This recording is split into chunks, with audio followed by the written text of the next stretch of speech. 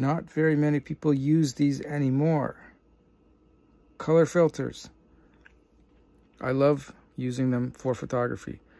But it took me many years to understand how color filters work. So I wanted to share some information that I wish I knew when I started photography. That will help you understand the use of color filters, what they do. One of the most important things to pay attention to when you get any filter for your camera is the transmission of light.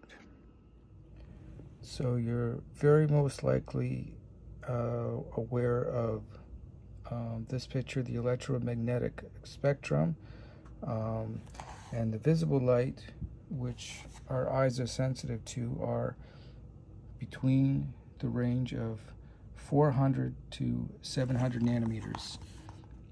The violet blue being the shortest wavelength, red being the longest wavelength.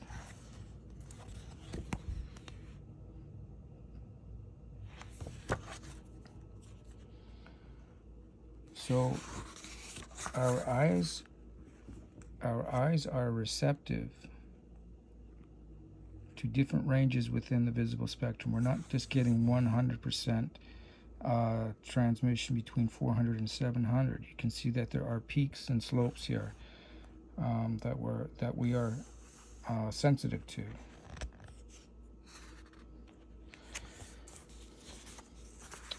I came across this on the internet, and this really helped me more than anything, because I always believed that color filters were transmitting different wavelengths throughout the visible spectrum, but in fact it's an extremely simplified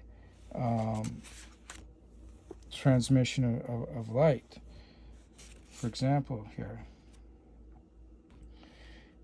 you can see red starts transmission at 600 nanometers and goes across.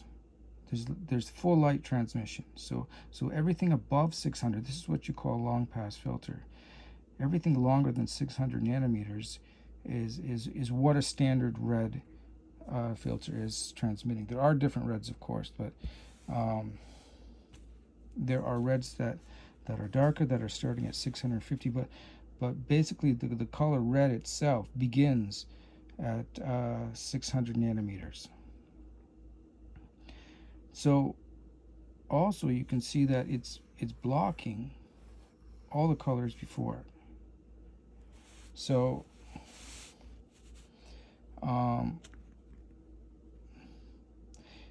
you know, it's showing 0% light transmission, which is probably not accurate, because you are gonna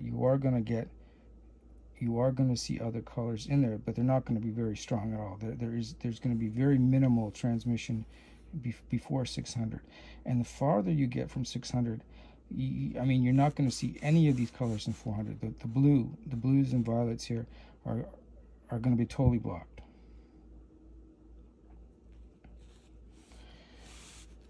I've always was confused about cyan and like where it was on the visible spectrum. As you can see, blue here is transmitting. I'm going to show you here. You can see it's darker. I mean, right here, you can see more light is coming through the cyan. And this is evident in the graph. It's transmitting between 400 to 600, so it's the opposite of red. It's the reflection of red here. So red is blocking cyan. It's the flip side. And cyan is blocking red, 400 to 600. But you notice also, if you compare it to the blue 400 to 500, blue, cyan is transmitting everything before 600. even into the ultraviolet. So it's transmitting all the blues between 400 and 500 also. So when you're using color filters, you're going to understand what you're paying attention to is what you're blocking and what you're transmitting.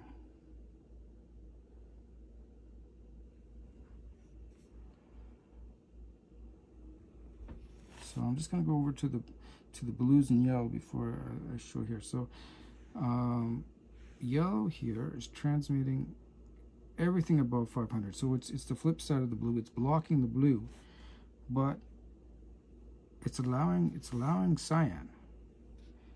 It's allowing half of the cyan.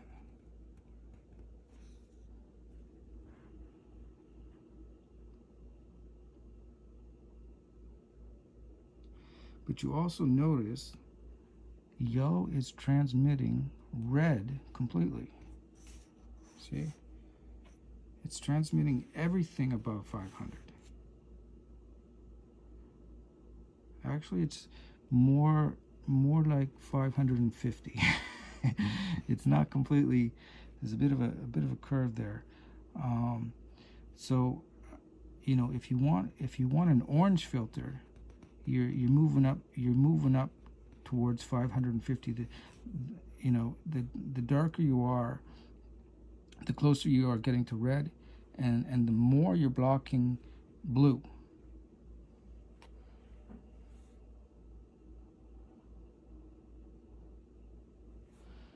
So you notice blue is blocking everything above 500. So blue is blocking red, and it's blocking cyan too. See? It's blocking the 500 to 600.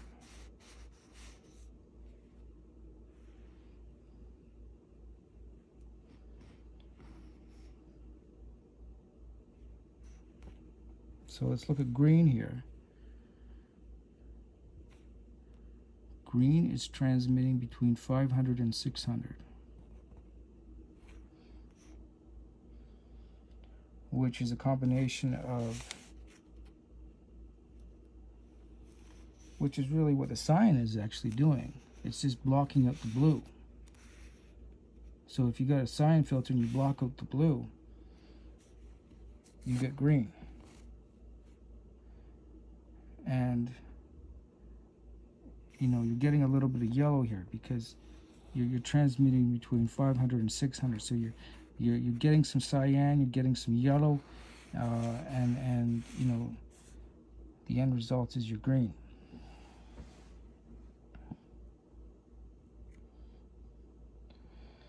So let's look at magenta here. It's the flip side of the green. This is an interesting color because there is no magenta on the electromagnetic spectrum here. I'll just go back to this picture here. If you look at the visible spectrum, you're not going to find magenta. But magenta is the transmission. Is basically, it's a green blocker. You're blocking all the green. That's what a magenta filter does. It blocks between 500 and 600. But it transmits all the reds, and it transmits all the blues, and it goes beyond that. You know, if this was wider, you know, you're transmitting the infrared and you're transmitting the ultraviolet. The same with this yellow here. You're transmitting all the infrared also. Blue, you're blocking all the infrared and you're transmitting all the ultraviolet. Red, you're transmitting all the infrared.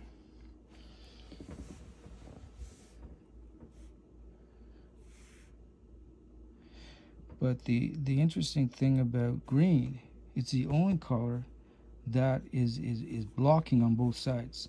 It's not transmitting any infrared, and it's not transmitting any ultraviolet.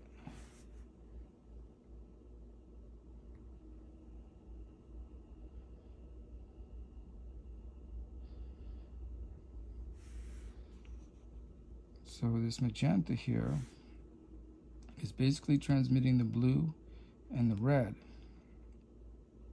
blocking the green, and this dual combination of red and blue transmission is giving this color appearance of magenta, which is kind of a pinky color here.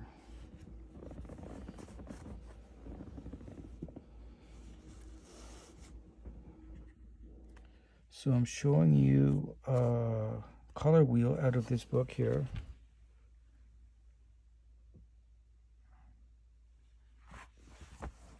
Just to reiterate what I've been saying with this here. So,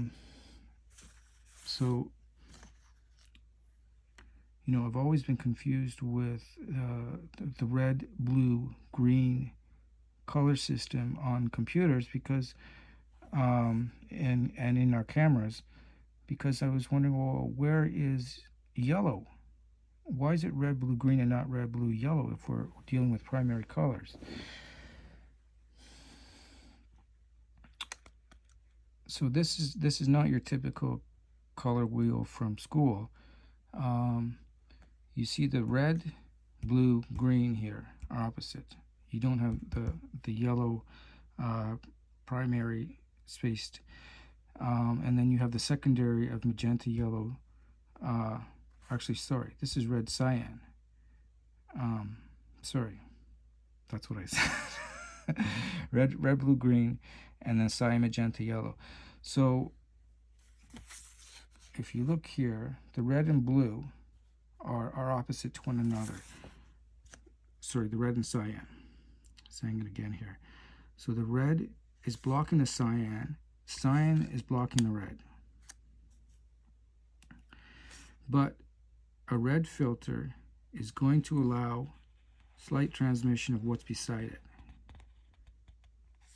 But it's going to block what's opposite the strongest.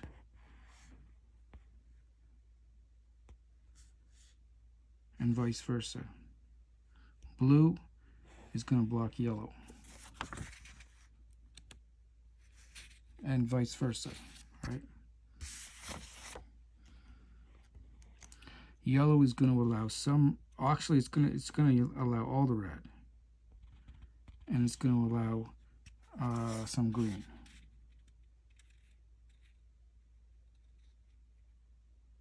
It's going to allow all the green.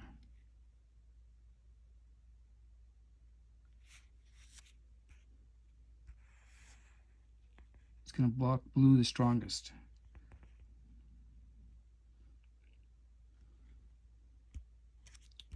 Magenta and green opposite to one another here.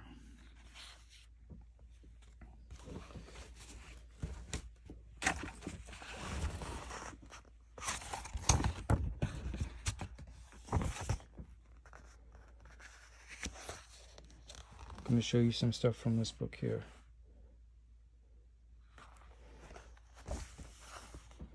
Red, blue, green versus CMY, cyan, magenta, yellow, K for black.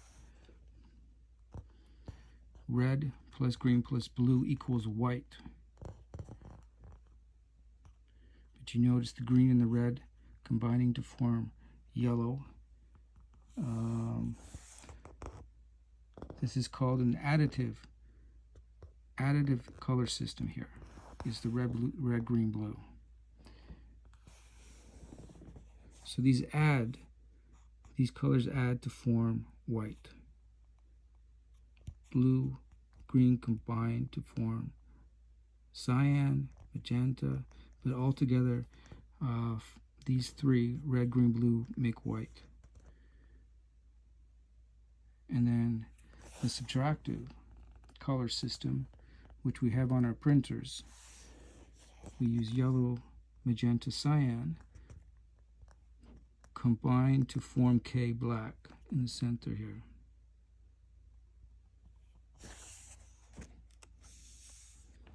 Just going to show you one more thing that I found really interesting, because I've always been confused about the red, blue, green curves. If you're doing photo editing and you have the RGB curves. I found this very interesting. So if you raise the RGB curve, all of them together, the red, green, blue, you're actually making everything brighter. You're getting a gray. But when you lower the curve, raising the curve, lower the curve, everything's getting darker. But it changes here when you do a single channel. For example, the red.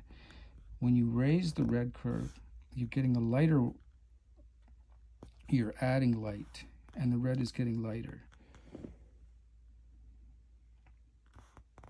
But when you lower the curve, you're subtracting light, and the red goes to its opposite, cyan.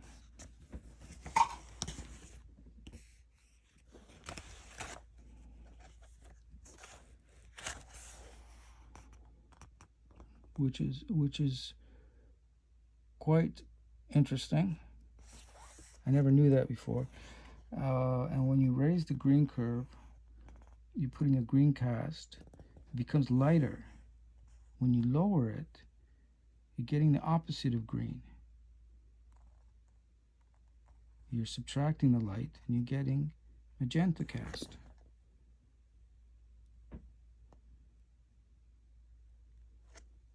And you know, I'm just thinking in your white balance, you're going from green to magenta, right? When you raise the blue curve, you're getting a lighter blue. When you lower it, you get the opposite, which is the yellow. Yellow. This is like a blue with a yellow cast, which kind of looks like an olive green here. So that's why you're getting these color changes when you raise and lower the curve.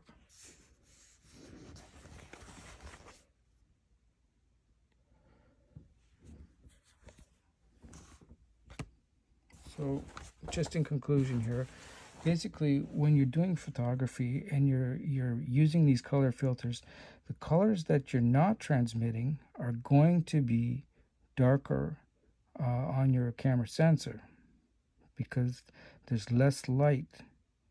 You know, if I'm blocking red with a cyan, all the reds are going to show up even darker, near black.